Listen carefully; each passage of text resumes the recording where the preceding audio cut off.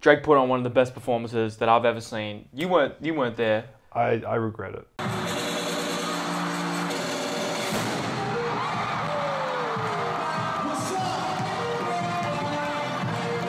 My friend here, Sandy, went to the Drake concert in Melbourne last night, and we're here to lay our thoughts on that. So I went to so Jungle Beats. We're doing a little. We don't just review music, but if you've been following us for a while, we've reviewed concert experiences as well, performances. So we've done. Hold on, let me check this recording. I get paranoid. Yeah, we cool. That is very true. We did a Mick Jenkins. Yeah, we did Mick Jenkins, which is cool. We did Denzel Curry. Yeah, you did, because I didn't go to him. Chance the Rapper. Chance the Rapper. And we did Sampha. And Iggy Azalea. No, we didn't do her. Oh, we wish we did her. Gosh, something wrong here. So Drake was in Melbourne the other week, and we had I'm gonna tell the whole story. It's a great story. First of all, Drake put on one of the best performances that I've ever seen. You weren't there. I regret it. But honestly, out of the 15 shows I've been to, I counted them in the last 4 years. It's up there with it's either Yeezus or Drake's Boy Meets World. Those are the two tours that can. So you know they're the best, man. Right. To get to the point, there's no other show that had this type of, and if you were at the show, you understand what I'm about to say. But the attention to detail on this performance was incredible. Like setup wise? Setup wise. Have you seen any videos? Nah. So I'll put them in the background while I talk. So what you're probably seeing now is as I'm putting it on the screen, the set was incredible. I took a lot of photos, a lot of videos. It was a huge stage. There was a lot of pyrotechnics, fireworks. There was a bunch of lights and balls in the ceilings. The balls ended up falling from the ceiling, lighting up and kind of bouncing with the music. And that was all timed with Drake's hand gestures and the way the track dropped. And it was all so perfectly timed to a T from everything. It was so well executed. I was so impressed by that. I didn't know what I was walking into besides the big world. Holy shit. So he started with Free Smoke. All the smoke came up, and then Free Smoke. And then it just went off. But the first night we went, Drake was in Melbourne. If you're in Melbourne, you know it was really rainy. It was thundering. It was, but it was warm during the day. Then it kind of got into the rain and thunder, and we'd been lining up since about 10 a.m. Right? We had VIP early entry tickets, and because we want to be the front row, that's how I want to experience my concerts. And we got to about 3 p.m. We were told by the coordinator what would happen and everything. It's like, all right, cool. Holy shit. Dude, like I said, to go from this giant-ass sun to, like, lighting to, like, these fucking red balloons in the background. Yeah, it's unreal, bro. And then the lights, like, bro. Unreal. You can just look at that shit. Yeah, it's nuts. Fuck me, man. And basically, at one point, it started raining, and we were just trying to get undercover, just waiting. And the security guards just started getting to the door. And at one point, they just said, "Go that way. Run to the next door. Go." And out of the couple of security guards that were there, a stampede of about 50 to 100 people just started running. Just running to the next door, because everyone wanted to get their spot. They wanted to be at the front. There was no queue at this point because everyone's now stampeding. How early did you get there? 10 a.m. I was the 5th person there. And you obviously didn't get the front. You gotta wait for it. We're running to the door, and then I try and maneuver myself back to the front. Apparently, this is now a new line. But no, the security guys trying to get everybody back and trying to hold everybody. They're just trying to get us undercover. I think because health and safety. I think they're liable if their people are underneath the rain and thunder. I don't know if that's true. And then the next point, they started coordinating us to the next door, to a next like security gate, right? And it's like, don't run. Of course, people start jogging and running because they just want to get their spot. And I'm just worried about, like, it's a clusterfuck now. So I'm just worried about, I want to get the spot that I've earned and that the people around me have earned. So that's what everyone is worried about. But the people behind us, all they want to do is get to the front there. I was like, they find an opportunity. I don't give a fuck about other people, man. No, that's what I'm learning, right? This situation taught me that when you're desperate, other people are only looking out for themselves. And also, like, a lot of people are on substance as well, so that adds to it as too. 100%. So eventually, like, we get to a point where we actually have a nice line, okay? It's all cordoned off by gates and shit. There's a nice line. We get inside the building. We enter through an actual different arena. Margaret Court. Are you familiar with Margaret Court Arena? It's next to Rod Laver. No, I'm not familiar. And then eventually, here's what it looks like. It looks like just, you know those stanchions, the little plastic fucking. So they have a pole, and then they have this little plastic black thing that runs all the way. You know those things, right? That kind of cordon off events. I just want to let you keep going because it's hilarious. But this little black thing, and we're all standing in front of it, right? So were you at the front of the stage? I was at the front. I made my way to the front, okay? Just like I'm with my girl right at his point, so I'm trying to like make sure. Your girl was with you at 10 a.m.? She came later, but she had stuff on. But yes, she was there with me later. And so we're standing there. I'm just worried about her safety as well. You know, that's a priority as well. You know, I'm fine with myself getting pushed and shit, but she's a priority. As you would protect someone you care about. So we're all standing here. It's probably about 30, 40 people wide, right? And then there's a huge pack of people behind, okay? Probably about 100 people deep, all just packed in underneath the building. And there's still trying to people enter as they scan us and do the thing. So they scanned us for security, and then they let person in, and we just quickly try and get to the front, okay? So then at some point, we're door 6, okay? So everybody's ticket has a different door entrance, and it's a circle. Oh, so it's going to be massive. It's going to be like Hunger Games, bro. That's a great example, right? Right? So now, great. Our door was right in front of us. Some people's door was like door 15, which was around. Some of these people have to run, right? And after like fucking 45 minutes of waiting, of just standing there, we realize, okay, they tell us, oh, there's been some production issues. Like they're actually having technical issues with the production. It makes sense why, because it's such a high-tech, complex set. You gotta make sure that the sound's reaching each certain area in the crowd perfectly. Everything, right? The fireworks, everything. And so, all right, cool. We're waiting. And then what they do is they announce, okay, if you're this door, go this. Actually, you know what they tell people to do? They say, if you're door 15, move to the left. And it's so stupid. You think 100 people sitting in just one area. Now people are starting to push to get to their side, and then they try and push the other way to get to the other side. So clusterfuck. We're just standing at the front, just trying to hold our position. And then what they do, security guard. They link arms, right? This is their tactic. This is what they came up with. They create a wall of security guards in front of us. And their goal was to get people to walk slowly to their door, right? One person at a time. That didn't work as planned. People were screaming, people were yelling, people were upset, people were frustrated. People who were at the back were getting to the front because they're just bigger and stronger and pushing people, right? So, all right, at this point, we're trying to get through.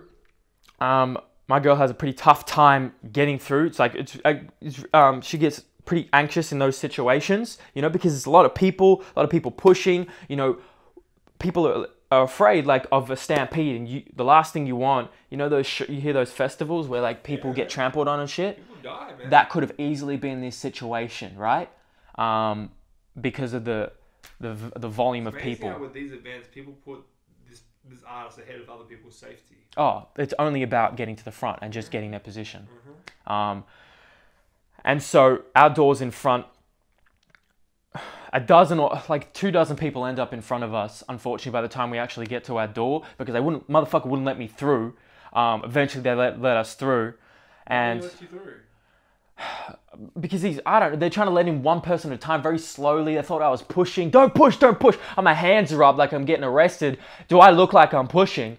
Anyway, doesn't realize the 100 people behind me are pushing. We get to the door. I'm a little frustrated because I'm now, damn, you know. I got here at 10 a.m. All right, 10 a.m. and now I'm like behind 2 dozen people. Like that's some bullshit. You're learning that like the bigger concert you go to, the time you come don't matter as much. It matters still, but not as much compared to like if you line up at a venue that has like a few hundred people, you're always guaranteed a spot. But when it comes to the thousands, man, you never guaranteed. Well, there's more risk, yeah. And that, you know, this was a chaotic clusterfuck. I've been to 15 performances. I've been to Rod Laver many times. There's never been like this. Drake is probably the biggest artist in the world right now. 100%, you know, so it's going to be crazy motherfuckers. Mm-hmm.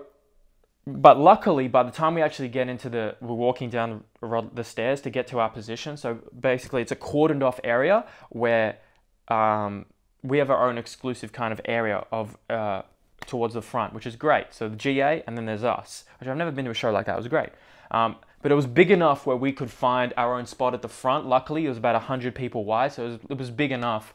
But unfortunately, we weren't in the ideal spot. I wanted to be with other people, friends of mine who were there. But that's fine. Clusterfuck, that Rod Laver Arena. Just shout out to them. Shout out to the low quality. Some of those security members were very, very unprofessional. I just got to point that out. And disrespectful and unorganized. So I just want to point that out. You guys need to pick your shit up. Kanye West Yeezus was the most organized. You know what they did? The wristbands, they put a 1, 2, 3. They did that for all the early entry. It was great, and it worked to a fucking T. Oh, so you would have thought they did that for everything. You would think common sense or what works would work again, but that's okay. You know, different people, different situations. That was years ago. So now to the performance. And hey, if you were there at Melbourne, share your experience below as well, because I'm just one person sharing one perspective. If you got your own story of what happened, share it below. I like how you said at the start of this video, like, it was one of the best things I've been to. You spent like 20 minutes explaining how much you fucking hated just getting there so early, not getting to the front. Is that should I have structured it like that? It's like Chance the Rapper, like you said. Like, you know, because the fucking shit took so long, you never even got your good spot. Exactly. Is that smart to structure it like that? Should I have structured it like that or structure it differently? No, it's fine. Well, you can just, basically, I reckon it's good to include this, but you could definitely, like, you know, I don't know. You do you, bro. To the performance. Just amazing performance, bro. It gets on, free smoke, crowd's not even pushing behind us. We actually had room and space to actually move, which was great. I was so surprised. You know, everyone kind of gave each other space, and there was none of that. It was one of the only concerts I've been to where I didn't feel pushed or, like, cramped. Which was surprising, but it might have just been because the area we were in.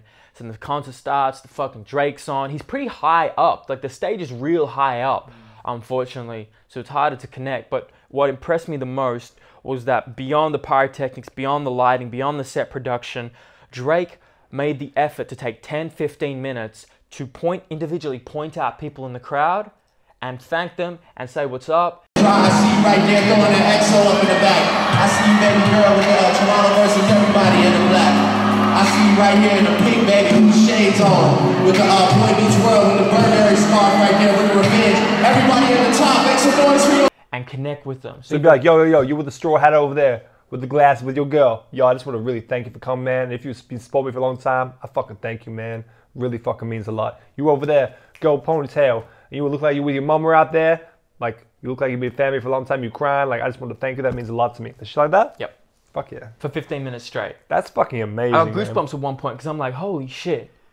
If that's real appreciation. One of the best rappers, one of the biggest artists and influencers in the world can do that and humble themselves to take time out of their show to do that, then, you know, it's inspiring. It's like when I saw Eminem, I fucking didn't enjoy that concert because he cut all his songs short and there was no interaction and he just walked off. Really? Lil Wayne was better than him. Wow. Well, but like, when you have interaction like you just said, that really makes a concert. 100%. And he's going up, singing, rapping to the people in the crowd. You know, girl had a sign up, happy, it's my birthday. He's like, oh, well, happy birthday then. Blah, blah, blah. You know, she lost her fucking mind. But, you know, he's pointing out dozens of people and they're feeling connected to. Because as an artist, they're on top of the world, right? He's got a motherfucking big-ass planet on his set. Boy Meets World. He literally looks like a king, a god. But he takes the time to connect with his audience, which is just not common. It was so good, in fact, I'm really experienced, that we decided 5 hours before the second show to get seats to the second show. And that was also amazing to see it from a different vantage point. Because from seats, I've never been to seats in a concert. I've always done. It's more relaxing. Less interactive, but more relaxing. 100%. 100% more relaxing. So we got two different perspectives, and that's kind of my experience at Drake. If you've never been to a Drake concert, You got to go to the next one. Yeah, I will be. But the most interesting thing that's relevant to us, look, he said it on both his show at the end. He showed a lot of love to us. Like, he really loved the Melbourne crowd. He said at the end that he's going to be going home and making the best album he can. I'm going to go straight home, and I'm going to make you the best album that I can possibly fucking make. Because I realized... For us. And the way he said it, and the way he phrased it, I'm like, all right, we might have a Drake classic incoming. Maybe. You feel doubtful? I'm not doubtful of Drake. I just feel like his best work's behind him. Ooh. He's got a big discography, man. Yeah, he does. He's got like Toe's Very Own, What's So Far Gone, Thank Me Later. Take Care, Thank Me Later, If You're Reading This It's Too Late, Views. Nothing Was the Same. More Life. That's 8 albums already there, man. That's a huge discography. And in those, I think he's got 1 classic. Potentially 2 or 3, depending who you are. If Jay-Z can come back at this age and make 444, I believe a guy like Drake can come back. Yeah, but Drake is a lot younger than Jay-Z with his discography, man. That's true. So Drake probably has more potential to do what Jay has done, but I don't know. I hope Drake makes another classic. I hope he makes another album that I love. There hasn't been a single Drake album that's come out that I've not liked. There's been ones that have come out where I haven't liked as much, but I've always like left with certain things in the album. I've been like, fuck yeah. That's why Drake's one of my favorite artists, man. Like, I followed him since the very beginning. I got onto him early. I think Thank Me Later was probably the album which I did enjoy the most, but there were still tracks in there I fucked with the most. Like, Over is still my favorite single from him to this day. Yeah, he played that shit. I fucking love Over. All right, battles on me, lost my dragon. Yeah. So that's my experience with Drake. We'll be coming back. I'll be seeing. Are you going to J. Cole all the weekend? J. Cole tickets sold so quickly, man. They did. I went to buy tickets as it went on, and I didn't get them. Well, because Skatebots fucking took all of them. You gonna buy resale tickets? No, depends on the price, man. I don't have a lot of money at the moment. Fair enough. I'll be going to J. Cole on the weekend. I'll be coming back with my experience of those shows. Oh, hell yeah. If any of you guys are in Melbourne and want to, you know where to find me. I'll be in that line. Want to hit me up and, be a part of that experience, be a part of that line. Happy to have you. This man's going to be bored, man. He just wants some entertainment. Yeah, sure. Drake concert experience done. Thank you, Drake, for putting on one of the most memorable performances that I've ever had. Put your story below. If you were at any of Drake's performances, if you've ever seen him, I'd be curious to see how he, like Toronto, imagine him being in Canada, performing in Toronto, his home crowd. Imagine that shit. Imagine how rough the crowd would be there compared to Australia, bro. Oh, fuck me. I don't know, bro. Jungle Beats, man.